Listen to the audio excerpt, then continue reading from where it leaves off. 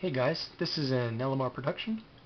So if you're not there already, you should go and check it out. There's some cool stuff happening there at www.letsmakerobots.com.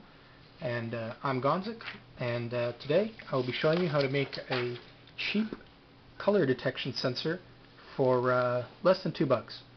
So as you can see, it's flashing here. Really all it is just 4 LEDs and a photoresistor and 5 more resistors, all encased in this polymorph plastic.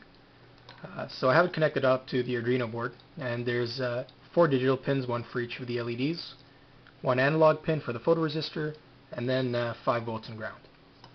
So the point of this sensor is just to determine the color of objects, and I'll show you how it works.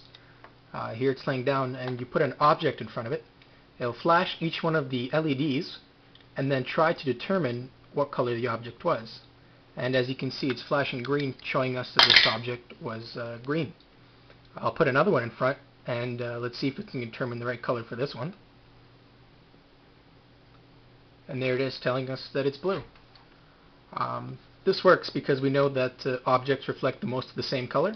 So a yellow object will reflect mostly the yellow LED, and this will cause the greatest change in the photoresistor.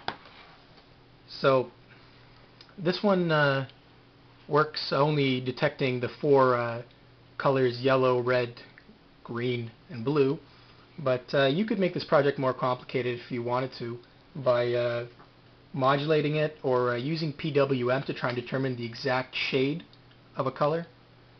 You can even make this smaller by using only 1 RGB LED instead of 4. I just didn't have one laying around.